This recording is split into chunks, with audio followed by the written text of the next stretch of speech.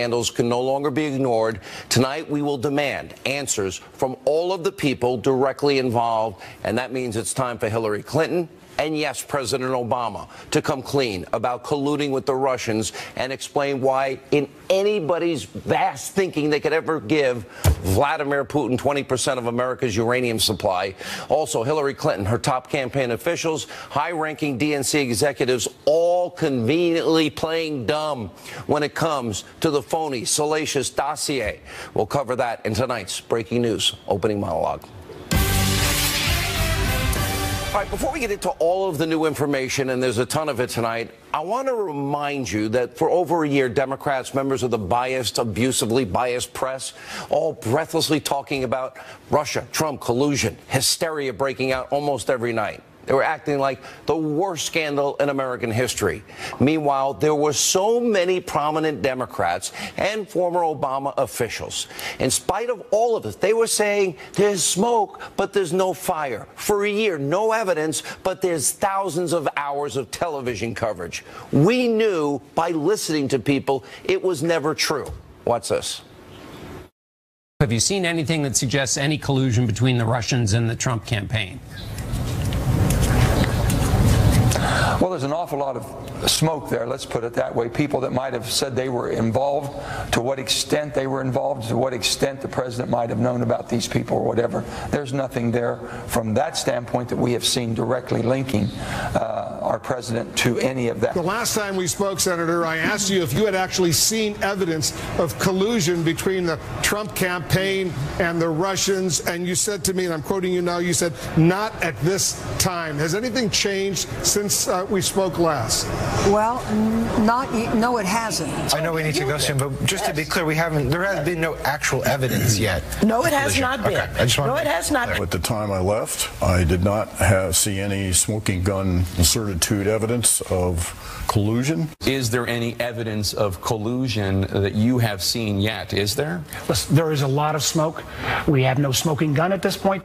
See that? And despite the Destroy Trump media and their desperate attempt with no evidence, they did not stop breathlessly, hysterically reporting these lies, the so-called Trump-Russia collusion. Watch them. We have a president's campaign under criminal investigation for dealing with a foreign adversary. Historian Douglas Brinkley says there's a smell of treason in the air. You told the Washington Post last week that, quote, there's a smell of treason in the air when it comes to this investigation. A lot of people are afraid to use the T word, treason, but in the end, that's what people are investigating. The Republican Party is now actively shielding this treasonous megalomaniac.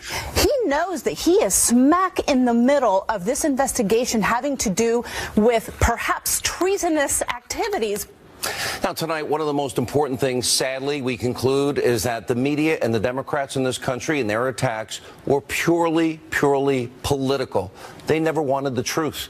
Now, we even have real evidence that the FBI uncovered a Russian plot that involved, we have real evidence, bribery, extortion, blackmail, money laundering, racketeering. They knew in 2009, that was 1 year before Hillary Clinton and the Obama administration approved this corrupt Uranium One deal. And what we've learned this week is that the FBI, the Department of Justice, all knew in 2009 that this was happening inside our country, and they did nothing to stop it. So the same Democrats, the same media outlets that were screaming bloody murder for a year, lying to you every day for a year about Donald Trump, are giving next to zero coverage to this story. Now, keep in mind, we have an FBI informant in this case who infiltrated this Putin network right here in America. He has evidence. He has emails. He has personal recordings. He has documents. He has insider knowledge of all this, that America's national security was, in fact, compromised at the highest level. Our country was sold out right in front of our faces. They let it happen. Then, of course, you have the explosive new details about the phony, fake, salacious news dossier. Now, we now know that the Clinton campaign, the DNC, paid over $9 million to help fund these lies, this propaganda hit piece that the Russian government sources gave them. Now, make no mistake, this was nothing short of a collaborative effort with the Russians to manipulate the outcome of the last presidential election, and we have the proof.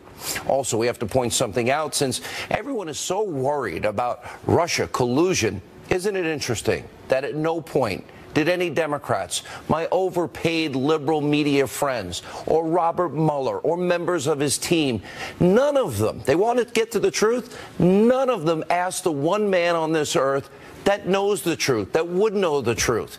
And I'm talking about the WikiLeaks founder, that's Julian Assange. He is the person, the one individual that posted the information about the DNC emails.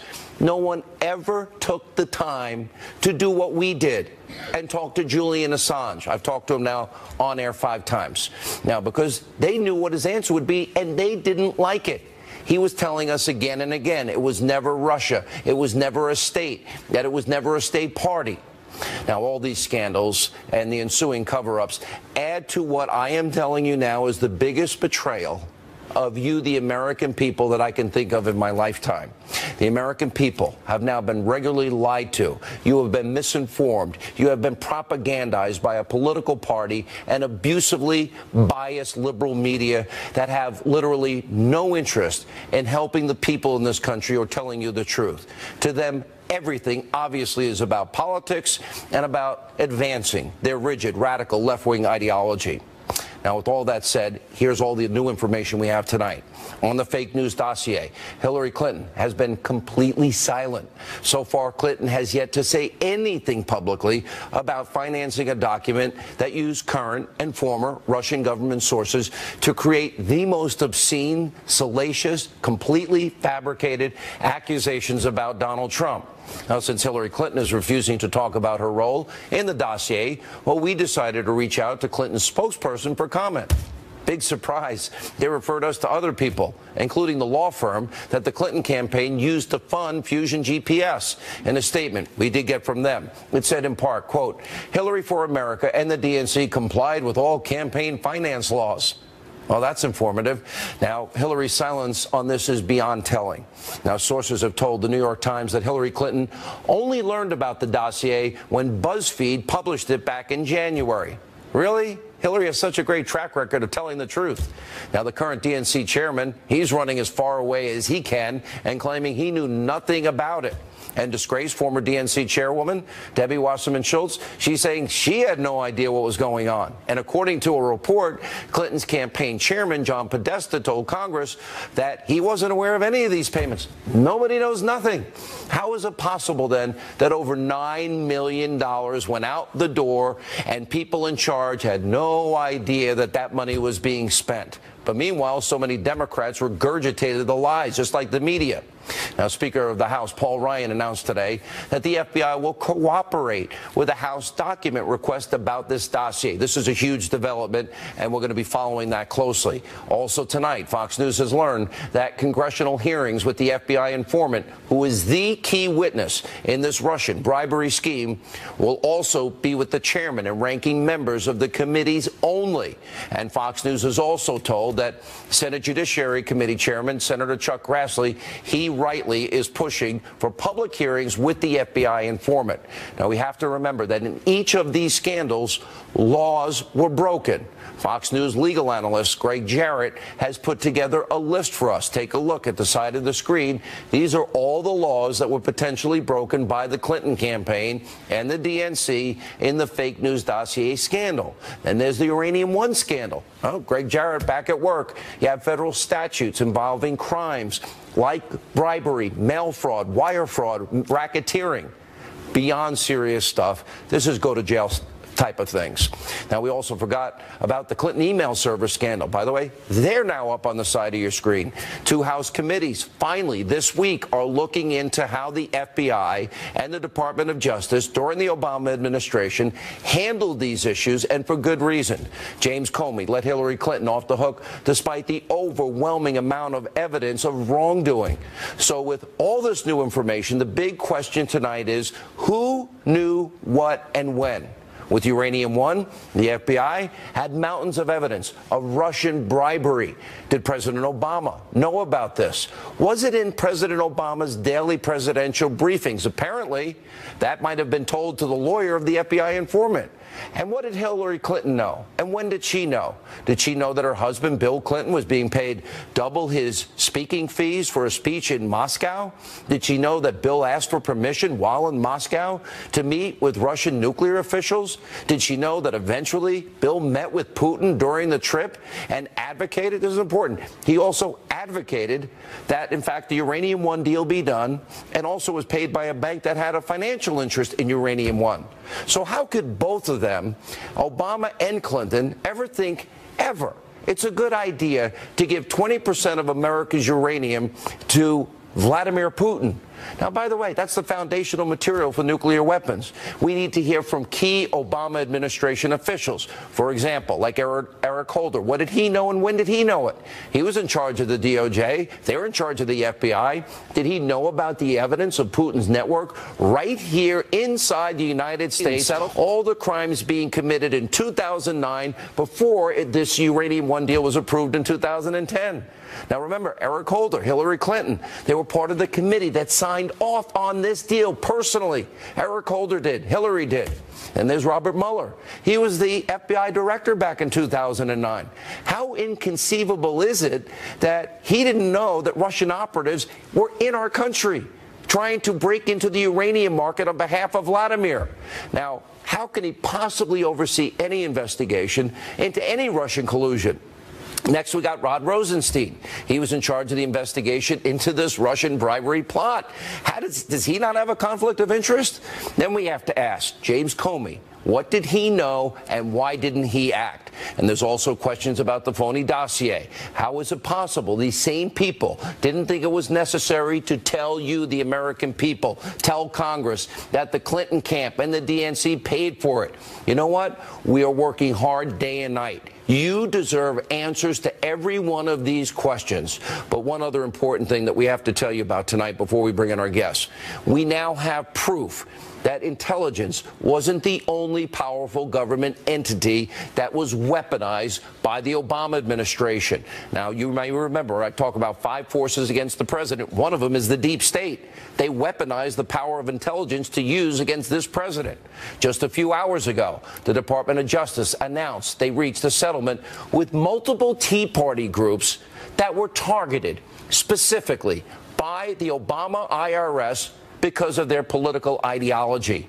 Now, the settlement includes payouts to several Tea Party groups and an official apology from the IRS, which now admits that their actions during the Obama years was, quote, wrong. You think so? Using the IRS targeting people that you don't like or agree with? Now, remember, much of this IRS weaponization occurred under the oversight of Lois Lerner, while many of these Tea Party groups were in the critical initial stages of forming a resistance to the policies of Obama. That stopped them dead in their tracks. And many of the Tea Party groups were prevented from organizing and instead were spending all their time, all their resources, all their money to combat what was persecution from a politically inspired IRS. In settlement, great. But a day late and $1 short, and Obama got a free ride in 2012 as a result. So ultimately, the Democrats got everything they wanted. The Tea Party became distracted, ultimately fractured, and President Obama was reelected for a second term in 2012. We have a lot more. We have so much new information tonight. Joining us now from the American Center for Law and Justice, and of course, one of the president's counsels, Jay Sekulow, and Fox News legal analyst Greg Jarrett. I got so much for both of you. You, Jay, need to first take a victory lap because the ACLJ, your group where you're the chief counsel, you led this case from the IRS. They did weaponize the IRS. They did turn them against anybody that was conservative, Tea Party oriented. A big win, but Obama kind of also got what he wanted. Yeah, well, I mean, look, it took 3.5 years of litigation to get there. Our team did a fantastic job of litigating this, and the end result is not only an acknowledgement of the wrongdoing, but also a complete change of policies. There will be an order signed by the court in the next week or 10 days. That's going to include declaratory relief, meaning that the policies will go forward and they will not be able to do what they did, which is violate the First Amendment. And, you know, whether you're right, left, or center, the idea that the government would target somebody because of the name of the organization or the political position they were espousing violates the fundamental aspects of freedom of speech, freedom of association, and we've now got an agreement with that. So it's a very good day for our clients. But, Sean, it was 3.5 years. A lot of those groups, as you know, were not able to continue to activate. And, by the way, it wasn't just Tea Party groups.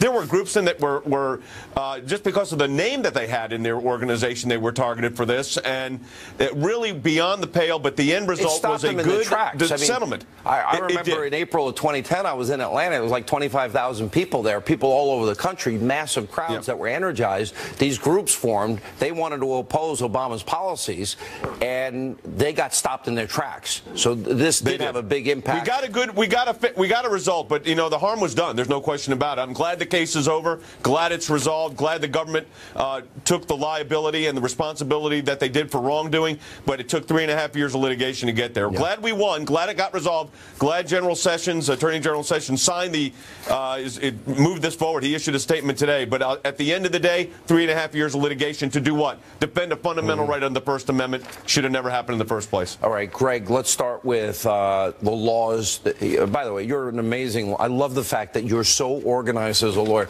Sean, here are all the laws in this case. Sean, here, you're a great partner to have on the show. We appreciate it. Laws potentially broken in the Uranium One deal. Let's put them up on the screen so our audience can understand it. Explain. Let's start there because we sold out national security. This is huge. The first 6 statutes on the screen are the anti-corruption pay-to-play statutes. You cannot use your public office, Secretary of State, to confer a benefit to a foreign government in exchange for money. The evidence appears to be there. And because she used her charity, allegedly, that would be racketeering, which, you know, the government goes after organized crime and the mafia for that. Okay, now, so all of these statutes, these are real crimes. I keep saying we can't have a two-tier justice system. We can't have one justice system for the Clintons that mishandled, destroyed, classified, top secret, special access program information, all of these issues involving the kickbacks, the paybacks, the pay-to-play. So the question is, how did they get away with it, and do you think they slide this time? The Clintons are escape artists that would make Houdini proud. Whenever they are caught dangling their feet over the edge of illegality, they usually dummy up. Hillary Clinton, I'll give you an example, interviewed by the FBI, said 39 times, "I cannot recall." It was so short because she could only recall her name and date of birth. You know, she pretends like she's dumber than a bucket of hair when it serves her purpose and the brightest person in the room when it helps her. Let's go to the dossier crimes and the scandal according to them. We'll put them up on the screen here. This dossier is getting to be a bigger, because they paid $9 million. Right. You can't pay millions of dollars to foreign nationals because that's against the federal election laws, you can see there. And you can't hide it by filing false or misleading reports. Now, I've been hearing Democrats say, oh, those are just civil penalties. They are not. The government produces a book. It's 319 pages outlining the federal election laws and all those who have been criminally prosecuted and ended up in prison. And quickly, the laws potentially broken in the email scandal, which now, thankfully, is finally this week, they're back to this. The Espionage Act, 2 counts which were tortured and twisted by James Comey. And then the other 2 is removing classified materials from a government building. The final one there, destroying 33,000 documents. That's called obstruction. Yeah. They were subpoenaed documents. Right. Yeah. By Congress. All right, Jay, let me go back to you. When you look at Uranium One, you look at the Russian dossier, here's my question and where my mind goes on this. So the dossier, they have the former MI6 guy. He's Fusion GPS. He's paying Russians for phony information. And then I've got to wonder, was that the information? Because Sarah Carter and John Solomon reported that there were FISA warrants, another warrant. I'm wondering, wow, could they have used phony Russia propaganda to get... Yeah, go ahead. Yeah, well, let me tell you something. If in fact the dossier was the basis upon which a FISA warrant was issued, you're talking about a whole host of legal issues that Greg will have to do another chart, because you're talking about going to a court, which is a FISA court, is a court, and getting a warrant to basically eavesdrop, tap, listen in on conversations based on a document that was not only unverified, as James Comey said, by the way, and salacious and unverified, his own words, but ask this question. Why was the FBI considering paying for it at some point in this process? So that question has to be asked. And I go back to this whole concept, which is something we've been talking about for a long time, and that is, if this dossier was a political creature, which we now know it is, no question about it. It was they call it opposition research.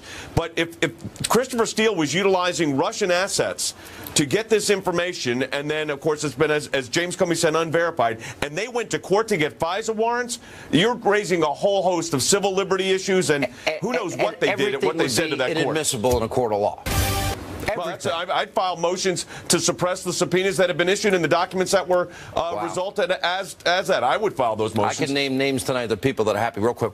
The FBI has become this all-powerful, renegade, deep state agency. They covered up the dossier information. They covered up the Uranium One information. Now that includes Mueller? And that includes Rosenstein? Yeah. And that includes Comey? Right. And Andrew Weissman. All four are on this Trump-Russia investigation, and they are so compromised here that they need to start answering questions before Congress. We thank you both. We're only getting started. So much more coming up. Stay with us.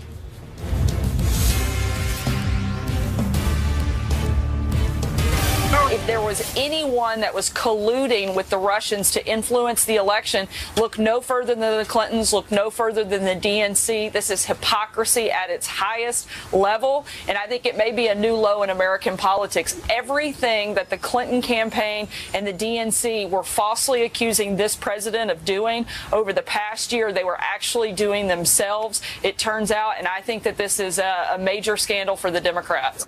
Everything they were accusing the White House of, they were guilty of on steroids and human growth hormone. That was White House Press Secretary Sarah Sanders criticizing the Democrats over their own collusion with Russia on a massive scale during the 2016 presidential election. Here now, The Hill's John Solomon, from Circa News, Sarah Carter, also the attorney that is now representing this all-important FBI informant, Victoria Tunsing, is with us. Before we get everyone's reaction, we did reach out to the American lobbying firm APCO Worldwide, mentioned in Sarah's reporting. This was last Thursday. They provided us with the following statement, quote, "The assertions in the piece published in Circa are false and unfounded. Our work, which was publicly disclosed 7 years ago, helped continue a Bush-era initiative to strengthen our domestic nuclear energy industry. It had nothing to do with the Clintons." Sarah, I want to get your response to that first. Yeah, and I actually prepared a response to that, and I want to read it to you, Sean. I emphasize that APCO Worldwide Inc.'s position that there was no relation between their lobbying and consulting efforts for the Russian nuclear company. That's what they stated in our story, and we kept to that. And their in-kind work for the Clinton Global Initiative. I also stated their position that their work was unrelated to the acquisition of Uranium One, which is what they claimed, by their parent company and their client.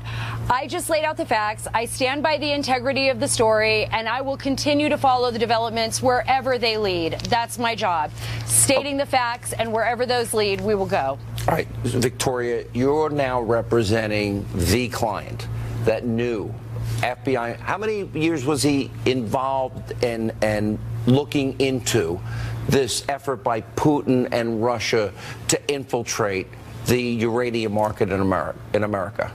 From 2009 until 2014, when they finally indicted the two individuals. And in 2009, he had, according to reports of John and Sarah, he had documents, emails, his own personal experience, and even recorded conversations. Is that true? Yes, the FBI recorded conversations, and he has records of those, but they took them back. In fact, I want to tell you that my latest request to some congressional committees today was to ask them to send a letter of preservation to the FBI for all the evidence that they accumulated in these cases. It's a typical legal maneuver that you do. I shouldn't call it a maneuver. It's a typical legal request that you make when you alert somebody that they may be an adversarial party. You say, you keep all of the evidence, because if you destroy it, it's obstruction. Wow. How soon do you think we will be hearing from this all-important client of yours? That's a really good question, because people need to understand the process. Right now, he is putting together, organizing all of his documents. It's going to take him a couple of weeks. And then I will meet with him, and we will prepare, and we will be very organized in how we can make a presentation. Then we will meet with committee staff, maybe some members, but certainly it will be low-key, and it will not be in the public. There will be no Klieg lights. It will be just sort of an introduction between my client and the congressional committee to see what there is. And John, let me go to your reporting and Sarah's reporting. Sure. He will present evidence that he knew in 2009 of bribery, of kickbacks, of extortion, of money laundering, racketeering. If you knew that in 2009, we go back to the fundamental question. I think it would be dumb under any circumstances to give Vladimir Putin, a hostile actor and a bad guy, 20% of our uranium. But knowing all of this, how could anybody logically make that decision? It doesn't make sense on paper. No matter, money-wise, it doesn't make sense. Well, there are 4 decisions that ultimately occurred in the Obama administration from the time the informant found the criminal wrongdoing and when the Justice Department finally brought the charges in 2014. 4 very important, lucrative decisions for the Russian nuclear industry. The first we know about is Uranium One's been written about a lot. The second one was the establishment of a commercial agreement. It was a U.S.-Russia civil nuclear cooperation agreement. It really opened the door to a lot more business and a lot more dialogue between the United States and Russia. The third was approval of a deal involving the United States Enrichment Court, opening the door for them to do direct business with Rosatom, the big country, a big nuclear company. All these things are going on, and on the face of them, they might seem fine to people unless you know the company involved in it is engaged in this wrongdoing. That's the part that is of such great concern to Congress. Nobody knew there was wrongdoing going on while these decisions were being made. And Sarah, with your reporting too, what did we learn? This was designed by Vladimir Putin. He had agents within this country working all of this, using all this illegal activity to get what John is describing.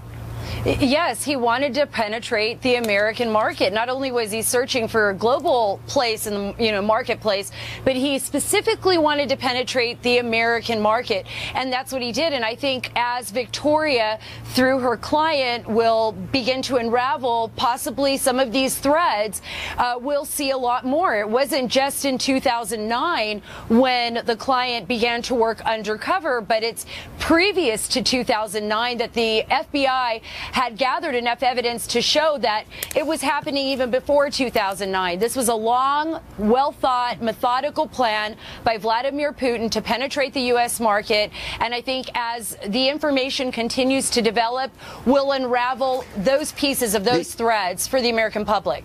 And Victoria, I know you have to protect your client. I don't want you to step outside, and I know you wouldn't anyway.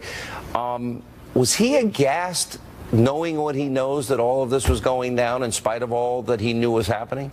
Well, he was furious. He was furious when the CFIUS decision was made to sell to the Russian companies the 20% of our uranium. And he asked the people that he was, the FBI persons, well, what's going on? Why are they doing this? And and he got slapped with an NDA. And I'll tell you what he says at another time. Can you give me a hint? Yeah. The FBI person was just as frustrated as my client. No, he said politics. Wow. Powerful. He said politics. That's a powerful statement. John, what can we expect next? You know, there's going to be a lot of activity that has to go on in these congressional investigations. We remember during the email scandal the destruction of evidence. Remember the BlackBerries being smashed with hammers, things being erased. I think these committees are going to want to put out subpoenas or requests for documents or preservation orders to make sure that things in the dossier case, in the FBI case, don't get destroyed, get misplaced, get lost. And then people have to prepare. They have to find out, what did the FBI know? What did the State Department know? What did the Commerce Department know? So they can start to build this moment where this great informant is going to come forward and begin to talk about what he witnessed undercover. All right, you guys have all been amazing in so many ways and have worked so hard. Sarah, we're so very grateful. John, thankful. Victoria, always good to see you. And we look forward to these coming days and weeks. When we come back, the man who broke the story, Peter Schweizer and Sebastian Gorka and Laura Ingraham. By the way, we want you to go to my Twitter page right now, at Sean Hannity. We want to hear from you. Does Hillary Clinton need to come clean? Do you think people are going to go to jail over this? At Sean Hannity, Twitter. And Laura Ingraham, Sebastian Gorka, and Peter Schweizer next.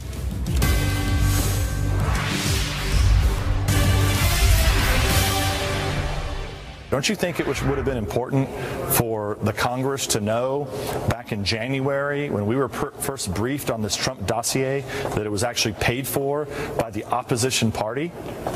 So the people that made the Russians successful are the Democrats and the people who have continued this nonsense over and over and over again, looking for Russians behind every tree. The chairman of the House Intelligence Committee, Devin Nunes, giving his thoughts on the fake news anti-Trump dossier that was funded by the Clinton campaign and the DNC. Only one of the scandals now surrounding the entire Democratic Party, Hillary Clinton, the media, the other being, of course, the Uranium One deal involving allegations now of bribery and corruption and kickbacks and all sorts of other things. Joining us now, well, he was the first person to expose the Uranium One issue, the author of the #1 New York Times bestseller, Clinton Cash. He's also the president of the Government Accountability Institute, Peter Schweizer.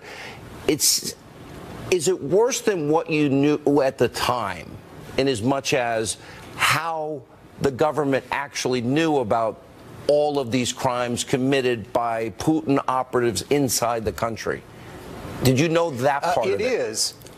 Yes, it is, Sean, although I'll say it's very interesting to see what this witness is going to tell us about bribery, because it's worth recalling that Uranium One, this company, started in 2005, and it started when the Clintons helped this Canadian billionaire acquire uranium assets in Kazakhstan. Bill Clinton went over there. He sweet-talked the dictator Nazarbayev. What was Hillary Clinton's role? Well, we actually have testimony in the form of a deposition from the guy running the Kazakh uranium program at the time, Mukhtar Zakashev, and he says that the Kazakh prime minister went to the U.S. Senate, wanted to meet with Hillary Clinton, who was on the Senate Armed Services Committee, and she refused to meet with him until the uranium concession was granted. Wow. So we already have this case of pressure, and then after Justra got this uranium concession, he gave $30 million to the Clinton Foundation. And is there any chance that money was washed through Latvia or some other place, and it was actually Russia paying the Clinton Foundation? Because that's where, if we know there's money laundering. Yeah, that comes later. That's part of this, the current scandal that I think the eyewitness is going to testify to. But the point is that we already have testimony from foreign government officials that there was pressure. We know that as soon as Justra got this uranium concession, he sent his first donation ever, $30 million to the Clinton Foundation, and it sort of took off from there. So when Hillary Clinton says in 2010, a couple of years later, Uranium One, this Russia deal, I didn't know anything about it. She was intimately involved with this company over the last 5 years, and we have testimony of foreign officials saying so. Let me bring in former Deputy Assistant to the President Trump, Sebastian Gorka. I did mean to introduce you, and I just got ahead of myself, as I often do. I apologize. Dr. Gorka, I want to look big picture here, and I thought Sarah Sanders said this very well, and I take it a step further. Everything that they tried to say about Donald Trump and his campaign, they are guilty of, but I'll add, on steroids and human growth hormone, that they sold out America's security in this case. Give me the big picture takeaway from this, because now the media has gone silent on Russia, virtually silent. Here's the big picture takeaway, Sean. For more than a year, the fake news industrial complex and the Democrats and Hillary and Podesta and Ben Rhodes have been slinging filth against the president and against his team.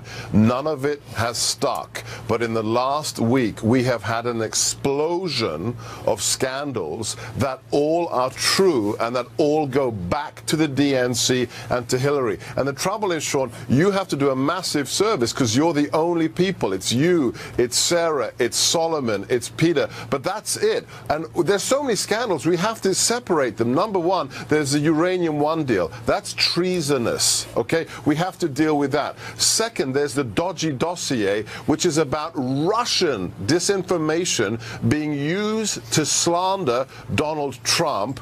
And then thirdly, there's James Comey using that disinformation to create a special prosecutor trigger that is used to investigate the president. And then lastly, the fourth story is Fusion GPS.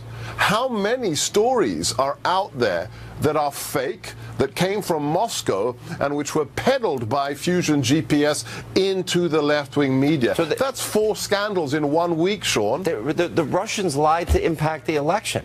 The Russians infiltrated our national security and to corner the uranium market, and they succeeded, and they knew all the crimes that were committed. If this had happened in the 1950s, there would be people up on treason charges right now. The Rosenbergs, okay? This is equivalent to what the Rosenbergs did, and those people got the chair. Think about it. Giving away nuclear capability to our enemies, that's what we're talking about. All right, last word, our friend Peter.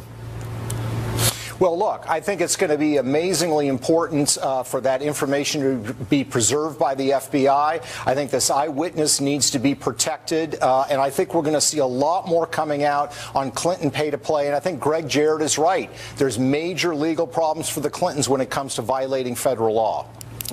I got to tell you, it is the most unbelievable.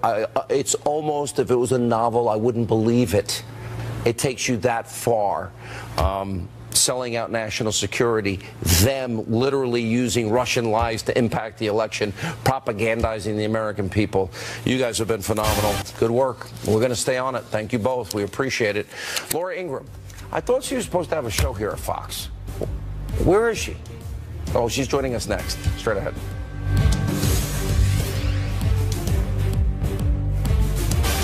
All right, as we continue, joining us now with reaction to all these scandals surrounding Hillary Clinton, the Democratic Party, including, Russian lies to impact an election. The author of this book is amazing, billionaire at the barricades, and I assume maybe in, I think the year's 2020, she'll be the host of a brand new Fox News show, The Ingraham Angle, which, wait a minute, you start Monday.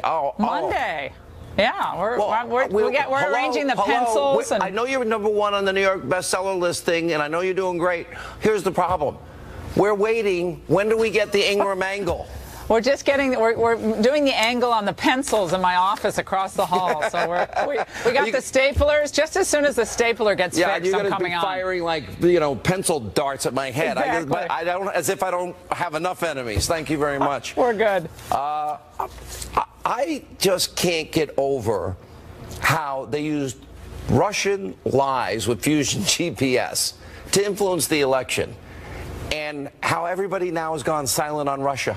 Now that they know, and we've been saying this is going to boomerang back. Never mind, they knew Putin had infiltrated the country and everybody had knowledge of it. FBI had it, Eric Holder had it, the president probably had it, Obama in his presidential daily briefings. I cannot believe the degree of lying, hypocrisy, and frankly, they put this country in danger. When you think about it, Sean, going back to the 90s, I had like a flashback of all the dirty politicking and the dirty campaigning and the use of private investigators the Clintons utilized back in the 90s. Remember the name Terry Lenzner? He was a guy who was like going through people's garbage. And this is what... Secret police. Yeah, this is what they do. This is what they've always done. And now they've taken it to an international intrigue degree involving the former Soviet Union. And when you have a Kremlin written dossier that is compiled by the Christopher Steele fellow, and he puts it all together, but all the dirty, lurid, fake details are provided by Russia. The idea that the highest level of the Clinton campaign, and perhaps even Hillary herself, didn't know about its provenance, didn't know where it came from, that just doesn't pass the straight face test. I mean, I guess we have to hear from Mrs. Clinton. I want a real interview with her, not an interview with a favorable journalist, but she should come on and talk to a serious journalist about what she knew and why this proceeded this way. Well, she's afraid. Yeah, well, of course, and she's compromised. I mean, she was lashing out at me and by name, Fox News Channel by name, just this week. What about this Uranium One? I want to get your take on Uranium One. Under no circumstances would any smart person ever give Vladimir 20% of our uranium. Yeah. And then you look at, they knew he had Russian operatives in the country, and that was their goal to corner the market, and they had an informant inside telling them about everything they're doing: bribery, kickbacks, extortion, all this. How could this possibly happen? Well, all of that you just said, Sean, and then add the fact that we have this Committee on Foreign Investments, the CFIUS board, which includes pretty much the entire cabinet of the Obama administration. Obviously, Hillary sits on it, and the Department of Justice, Secretary of State, they all sit on this committee. Now, you could poll, I'd bet 10 people right across the street at Union Station, the train station in Washington, who don't know anything about politics. But if you ask them, okay, we could approve or disapprove of Russia getting 20% of our uranium that could be used for nuclear weapons, nuclear power. Do you think that's a good idea? Now, I bet 10 out of 10, maybe 9 if you consider a drunk guy on the street, probably say, yeah, give it to him. Well, probably one of them is going to be liberal Joe Scarborough. So you get, he doesn't have a brain. Under any circumstances. So, all right. So, but what you have here is they knew Vladimir Putin had infiltrated the country, had spies in the country, was doing illegal activities in the country, and on top of them never being smart enough not to do it ever, but they all approved it anyway. And then the money comes back. I don't understand. Like, I can usually at least understand liberal logic. There's nothing here that makes any sense except that they sold out the country, a massive appeasement mentality, and that they're corrupt. Well, it's corrupt to the core. It's perhaps other financial interests that we don't know about. I think there's a lot that we just don't know. I think there are a lot of pieces to this puzzle, Sean, that we still don't know. We did not have a Justice Department that really wanted to be transparent in the way they handled this case that it has many different aspects to it. They didn't want an informant to testify to Congress. There was no real congressional oversight of this deal. Again, on its face, it's ludicrous that we ever would have approved this, just on its face. But the fact that they're accusing Trump of collusion when all this was happening, that is what truly makes, I think, Americans who are tuned into this really sick. Well, congrats on the book, Billionaires at the Barricades, New York Times bestseller. Thank you. Are you really showing up to work Monday, or is this all one big joke? Because I've never seen anybody sign a contract and never show up to work. You never show up at work. What is up with that? Maybe the week after. I'm just doing a very zen approach to my Fox show. It's just I have to breathing exercises before I start. You're like O'Reilly, but O'Reilly took off, but he had worked here 20 years. You're taking as many days off as him. What is up with that? That is a low blow. I am not. I am working hard across the hall on my desk. Okay, so we're going to really see you Monday. You promise? Monday. And are you going to pass? Are we going to pass like I'm gonna pass. A drink through the... I'm going to say, there's an empty chair. She didn't show up. Hannity has an extra hour. You got to hand me something. Kilmeade will fill in because Kilmeade's on every other hour of the day. So, all right, the Ingram Angle starts Monday. Billionaire at the Barricades, a brand new show. We hope you'll be watching. We'll continue. All right, after 2 years, special project. By the way, I wear my glasses. Tomorrow is finally the day. I wore my glasses. Yes, it was an accident. that you get to see it. Award-winning film. I'm so proud of it. The executive producer. The movie's called Let There Be Light in theaters all across America. You can find viewing locations. I hope you'll go. You can take your whole family at Hannity.com or LetThereBeLightMovie.com. Take a look. Yeah, I'm coming. You're drunk? Oh, you can't pull the wool over your eyes. The basic tenet of Christianity is... Whoa. Don't you dare tell me about the love and the compassion of your so-called God. What do you think it does to the boys to take the death of their brother and use it as part of your carnival act? Pays the bills.